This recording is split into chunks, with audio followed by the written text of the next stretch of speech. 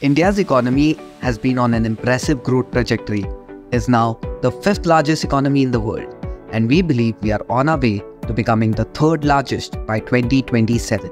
The market cap of India has crossed $4 trillion, with the latest trillion achieved in just 2.5 years.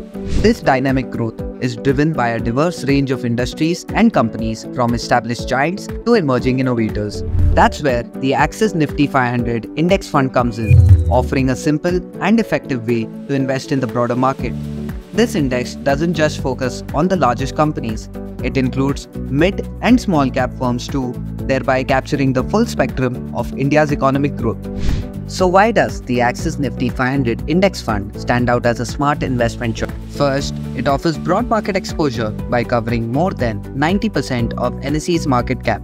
This means your investments span across top companies in various sectors, ensuring diversification and stability. Moreover, it includes mid and small cap companies, providing wider market cap coverage. This way, you tap into the growth potential of emerging firms alongside established giants. The fund also excels in sector-level diversification, covering 21 sectors. This balanced diversification helps mitigate risk associated with sector-driven downturns.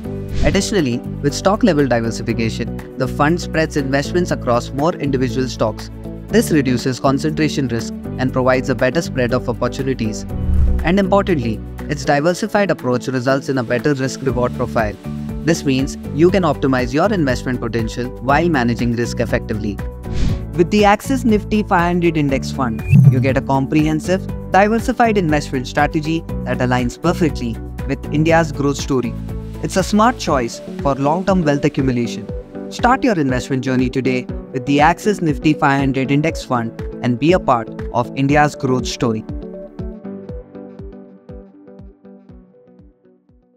Mutual fund investments are subject to market risks. Read all scheme-related documents carefully.